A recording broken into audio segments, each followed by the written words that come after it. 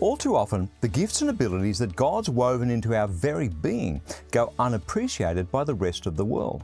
Worse still, and you've probably experienced this too, they'll give you all the reasons under the sun not to do what He's calling you to do. Hi, I'm Bernie Diamond, and welcome again to Fresh. Whether you're into classical music or not, you've doubtless heard of the greatest composer of the Romantic period, Ludwig van Beethoven. About midway during his composing career, he went deaf. They told him he wouldn't be able to compose anymore, but did Ludwig listen? No. In fact, incredibly, he composed his greatest works after he went deaf.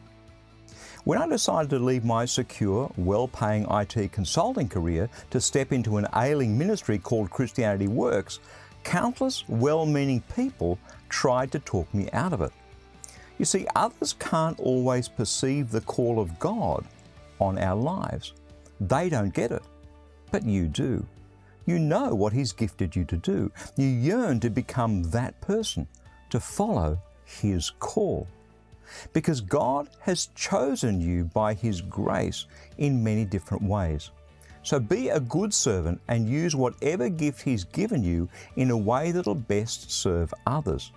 If your gift is speaking, your words should be like words from God. If your gift is serving, you should serve with the strength that God gives. Then it's God who'll be praised in everything through Jesus Christ. Power and glory belong to Him forever and ever. Amen.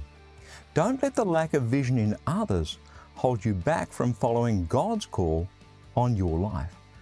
Go and be all that He's made you to be.